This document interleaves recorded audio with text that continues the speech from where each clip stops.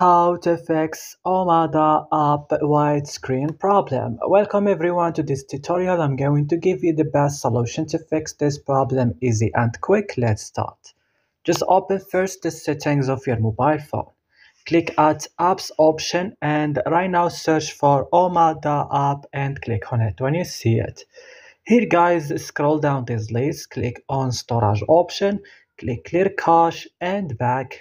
Click right now here on force stop and click OK. Guys, after doing that, you just have to come to Play Store or App Store, update your Omada app on the last version, and after doing that, restart your device and that's it. Don't forget to like and subscribe and see you in another tutorial.